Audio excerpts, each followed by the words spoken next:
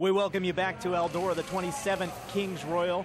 Some methanol being dumped in as we get set for the feature races now. And Jason Sides, the driver, doing a little work on his sprint car. And Brad, that gives us a chance right now to take a look at the anatomy of a sprint car. Here's our BR Motorsports cutaway car. And I can tell you that that's a sprint car, Brad, but you can tell us a lot more. I'll tell you that it's hard to really see the detail in this car with our cameras here. If you can see this thing up close and personal, they have got everything cut and whittled on this car so you can see how it all works. If you look inside the cockpit, the seat right there, that's the drive line running back to the rear end, direct drive rear end. You see on the right here the brake caliper, there's the shock absorber. The number 15 on the yellow tank, that's all fuel tank. There's wing mounts for the top wing. Cut away at the fuel tank, you see the bladder inside of that, the fuel pickup on the bottom that run 28 to 33 gallons of fuel. In the left side, there's the headers outside of the engine. You see the head is cut up. I mean, this thing is really incredibly detailed on the workmanship that they've done. Good look at the rear tires. On your right is the right rear tire, on the left rear. You see how much smaller? Another angle of it here. That's called stagger or rollout. Smaller left rear helps the car turn the corner. It's a good look at what a sprint car looks like. And a nice job done there by Brad Doty. That's why you get the big bucks as we get set now for the C-Main. Here is the lineup for our C-Main. We're going 10 laps. The top 4 will transfer.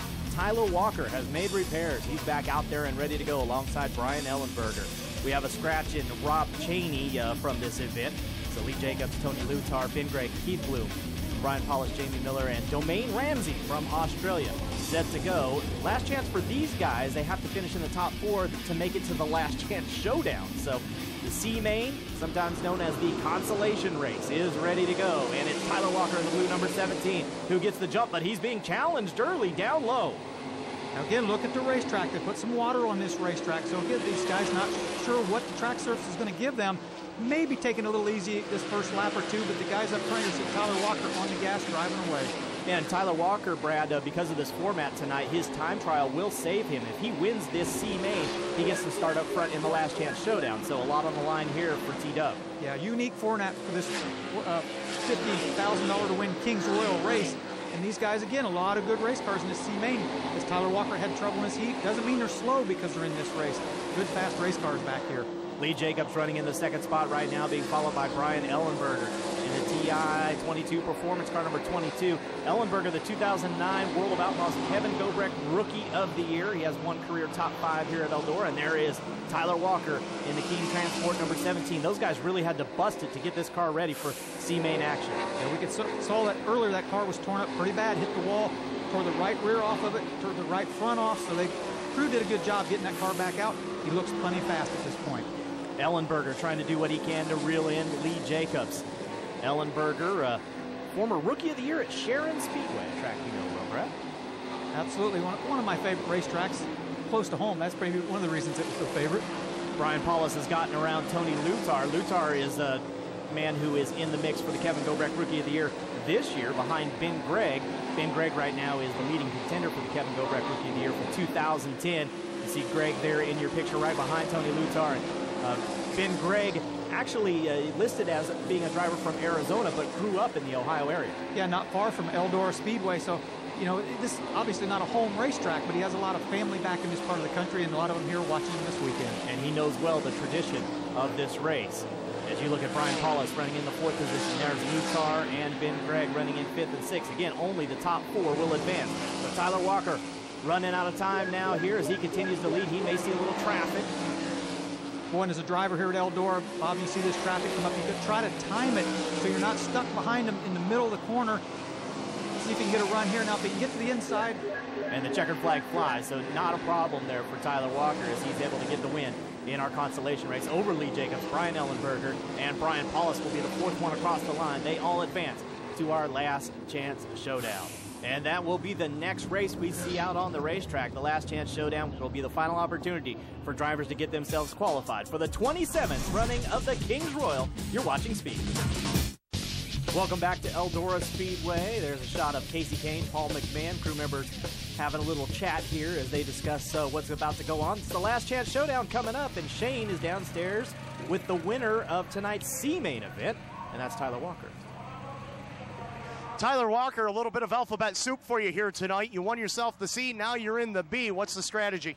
Just go like hell, and we screwed up in our heat race. We had 2 laps to go. I really haven't felt very good all weekend in the car. I've got my leg, I got a torn ACL, so I'm working with that. But I just want to thank Jesse and Lorraine Keene, my car owners, and my whole team working with me, because we've had a rough couple weeks here with my leg and everything, and my girlfriend, everybody that helps me out, and Team Transportation, Shell Rotella, Team Maxim Engines, or Maxim Chassis, Ryder Engines, everybody that's helped me get back to where I'm at. I love what I'm doing.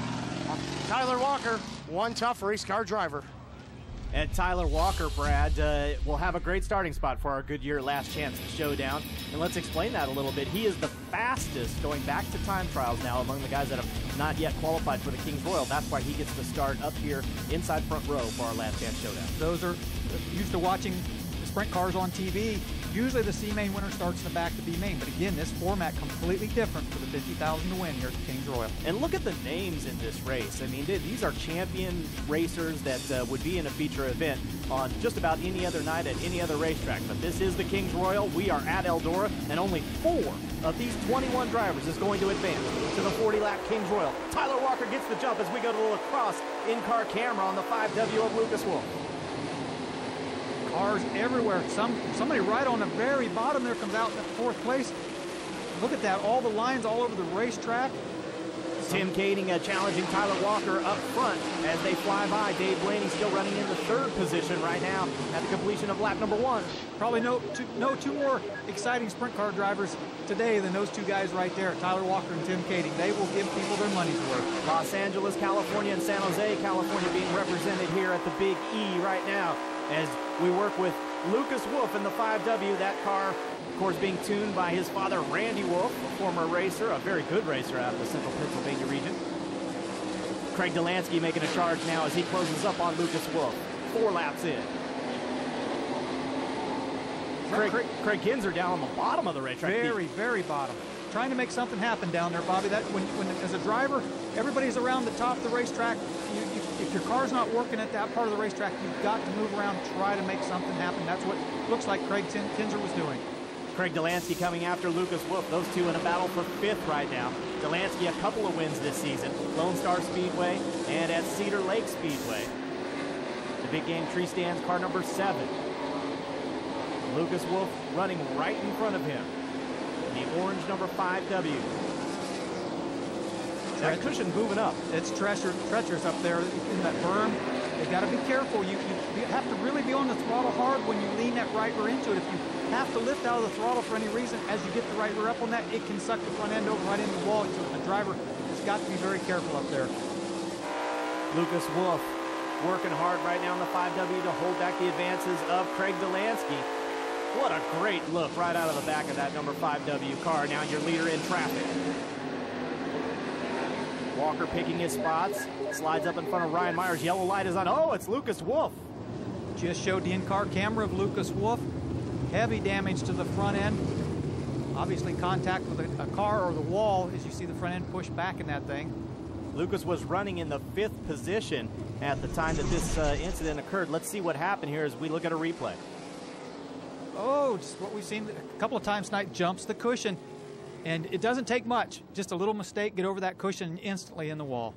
I'm noticing there on the top wing of that 5W, Brad, as we take another look from the rear view, you can see that the part of that wing is cut on the right side. What's that about?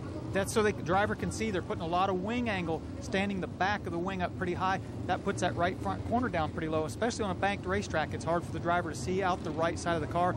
Some of the guys are trimming the bottom of that wing panel off. Well, the report over the radio is that Lucas Wolf is okay, but severe damage to the 5W. And that's pretty much going to kill his chances of getting into the top 24 here that will qualify for the King's Royal. And we'll find out who those 4 are when we return. The World of Outlaws are brought to you by Super Clean. Not just clean, super clean. By Goodyear, get there. And by R2C, world-class high-performance filters. Well, it's not going to happen tonight for Lucas Wolf, but one man that is in the feature event is Sammy Swindell, and he's downstairs with Shane. On top of his hauler, taking in the action of the B-main, Sammy Swindell getting ready for this 27th edition of the Kings Royal. You don't seem to be too pleased about what happened with your heat race or your starting position. Tell us about it. Well, it was just we were in a great spot, to capitalize on getting the start on the front row, and the start didn't work out for us. So around, wound up running second. So I think I'll probably start 11th now. See if we can come from back there and win it. How good is the car? The car is really good. We just kind of struggle a bit on the starts. It doesn't really do anything wrong. It just doesn't really get going. That first part, and it kind of let the guys gang up on me. But it is what it is today. So we'll do the best we can with what we got. Sammy Swindell looking for his third Kings Royal win.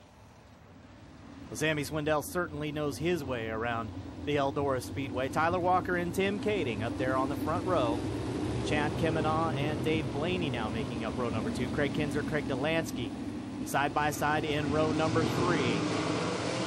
Walker jumps on it 4 wide at the stripe as they race into turn number 1. How about Kemenaugh down low? Well, I said it earlier, the guys in the back needed timely restarts to keep them toward the front. The double file restarts obviously helped that. The guys in the back desperately trying to get up to the front. And it is desperation time right now for all of these guys trying to get into the top 4 and qualify for the Kings Royal. Craig Kinzer coming on strong, down on the bottom in the 11K. Well, his left front almost clipping the inside wall as he takes the bottom line through 3 and 4. Right there battling with Dave Blaney. That is a battle for that final transfer position up front. It's still Tyler Walker followed by Tim Kading. Then it's Chad Kemenaugh and Dave Blaney trying to hold back Craig Kinzer. Walker looking strong, though, with Kading right on his heels. Time running out. The white flag is out. There's the battle for that final transfer spot. Brad Blaney's got it. Craig Kinzer on the bottom because he has a run up of 2. Can't quite get it there. Let's see if he dives to the inside, tries to put the slider, but I don't think he's close enough. Desperation moves, not going to get there. Tyler Walker wins the last chance showdown. Tim Kading finishes second. Blaney's going to hold on as Chad Kemenaugh is third, Blaney fourth. And Craig Kinzer is not going to make the cut. Tyler Walker gets the win. Well, certainly Dave Blaney knows what it takes to win the Kings Royal. Earlier, we asked a bunch of drivers what it would mean to them if they could pull it off. To win Kings Royal, that's right up there. That'd be probably the biggest win of my career so far. It's something that my teammate Joey Saldana's done a few times, and to put my name on that list would be a great accomplishment.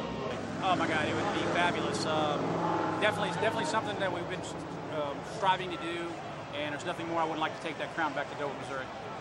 I'd mean a lot to win this race.